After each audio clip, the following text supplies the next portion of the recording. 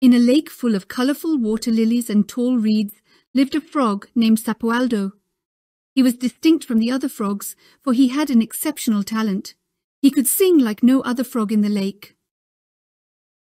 One full moon night, while all the other frogs croaked, Sapoaldo opened his mouth and outpoured a smooth and captivating melody. All the frogs halted and listened in awe. They had never heard anything so beautiful. The frogs applauded, fish leaped in the water, and even dragonflies danced to the rhythm of his music. It was a performance none of the pond dwellers had experienced before. The following day, Sapoaldo woke up to a crowd of animals around his lake. They all wished to hear him sing again. A little embarrassed, Sapoaldo cleared his throat and began to sing. His musical notes vibrated in the air, spreading joy all around the lake. Hearing the lovely song of the frog, a mouse named Sapoaldo approached. Sapoaldo praised Sapoaldo's talent, suggesting that he should share his gift with the world. But Sapoaldo was unsure if his singing would be accepted outside his lake. He was just a simple frog with an unusual skill. However, Sapoaldo reassured him that his talent was extraordinary and he should never hide it. Motivated by Sapoaldo's words, Sapoaldo decided to venture beyond his comfort zone. He waved goodbye to the lake's inhabitants and set off on his journey, Sapoaldo by his side. They journeyed to the nearby forest where Sapoaldo sang to the woodland creatures. They were mesmerized with his enchanting voice, just like the lake inhabitants. News of the singing frog spread throughout the forest. Animals from different corners came to hear Sapoaldo's melodious tunes.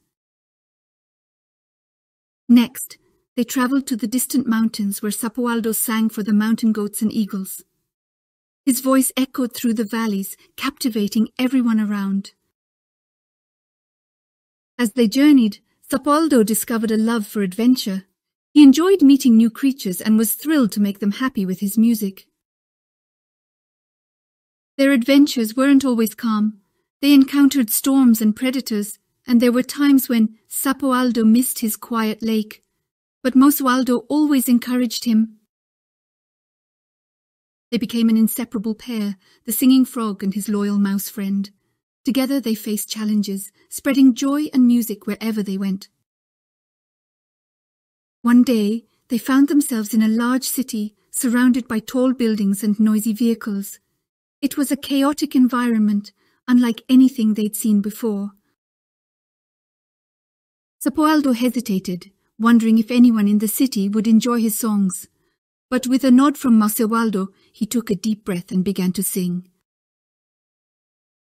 His enchanting melodies spilled into the bustling streets, capturing the attention of the busy city dwellers.